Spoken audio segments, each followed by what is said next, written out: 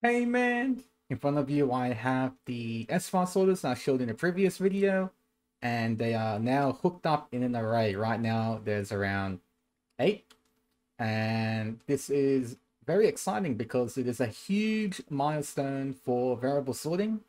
But in order to understand that, I'm going to talk a little bit more about what variable sorting actually is. So variable sorting was first demonstrated by PallaPalla for his binary storage system, and before he got isekai'd, he gave us two very important concepts for variable sorting. The first is a shulker splitter, and the second is a shulker merger.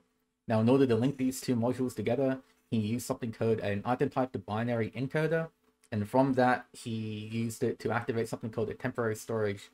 Now, what would actually happen is mixed boxes will come in to the splitter, get split into their own item types, and then get encoded one at a time.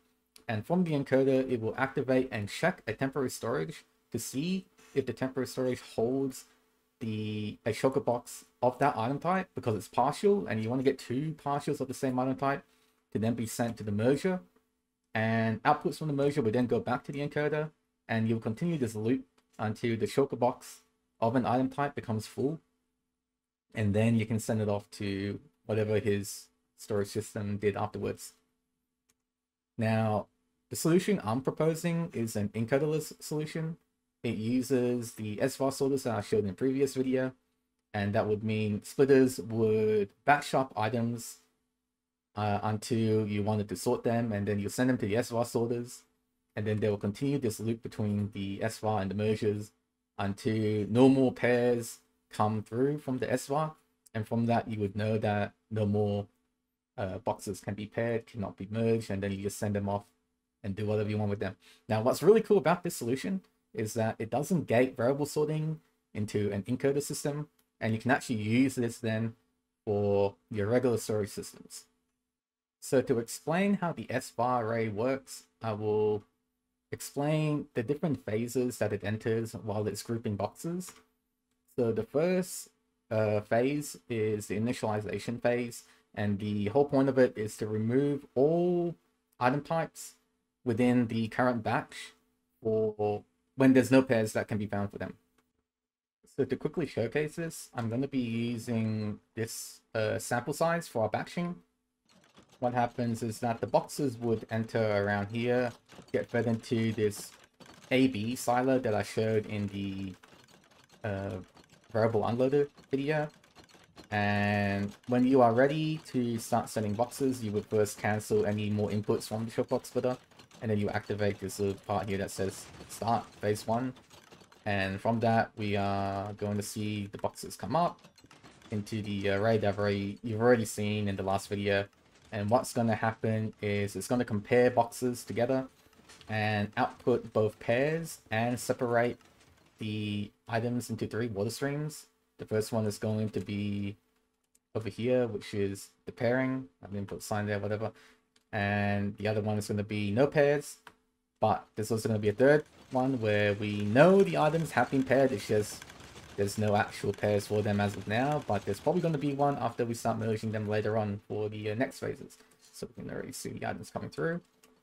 And to kind of show that it's actually doing the right thing. So right now I've added 9 different item types, and before I just said there's only 8, so it has to go through a second cycle, and you just saw there one item type went through. So it's just going to do its thing, it's done, reset it, and then we're going to see it pop out over here because I'm pretty sure that one had no pairs. Yep, no pairs. So you can see we've got these 3 boxes that have no physical pairs within the batch, and that is true. We are also then going to see these boxes in this temp silo, because this temp silo is, well, going to be used for the merging process in the next phases. So that is true over here. And we can actually see the pairs come through this box over here. I mean, in this chest over here, which will go to the mergers. So what you could see from there is that we did have 3 distinct outputs. One actually went into the pair type silo over here, but we had no pairs. And because we know there are no pairs, we can actually send them straight to the encoder. Hold on.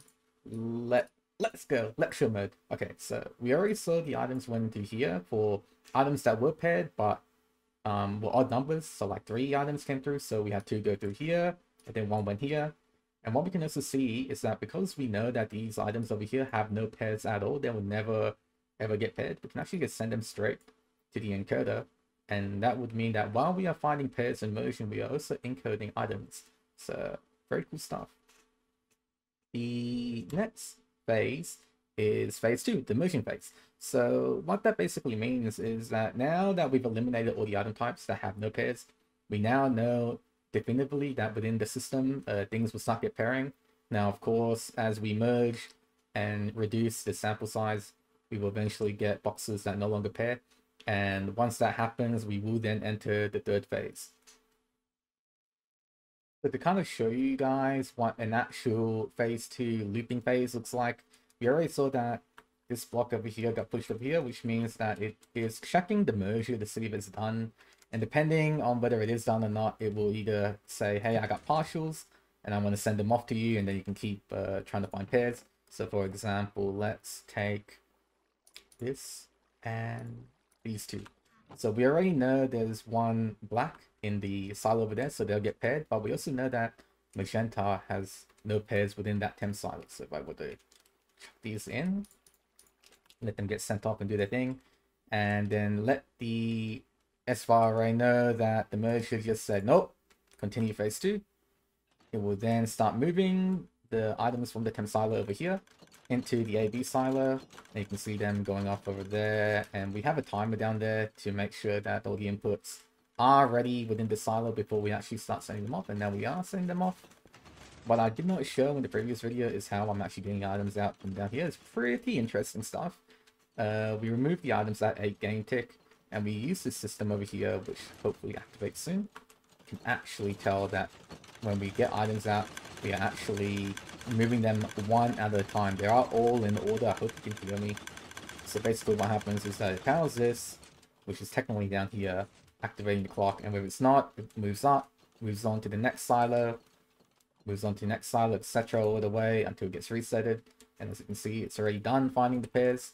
As you can see, it's removed black, so technically we shouldn't see black in this temp silo anymore. And we don't, and we get that measure. So very cool stuff. So once we reach the conditions where the sVars sorters are done and the merging is done, and it hasn't sent a partial nor has it received any pairs, we move on to phase 3, which is the grouping. The whole point of this part is to prep the encoder and to optimize the inputs that we're going to be giving the encoder. So what I said previously, this is encoderless. So after you're done with this system in phase 3, you would actually just send all the full boxes to your choke box sorter, whatever. But for this case, I am using it for a encoded storage system.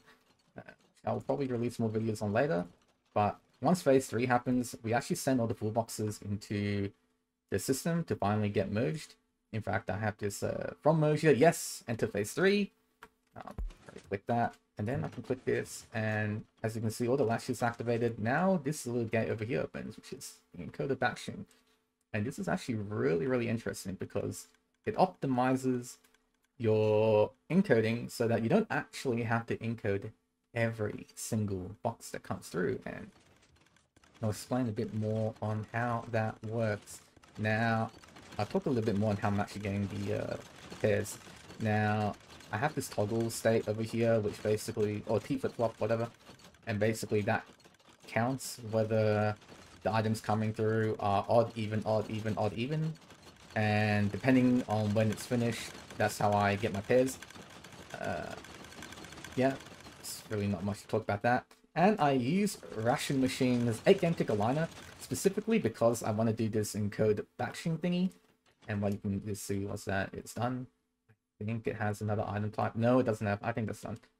I do have this done thing here, which did light up. So whatever. But check this out. This is an optimization for encoded storage.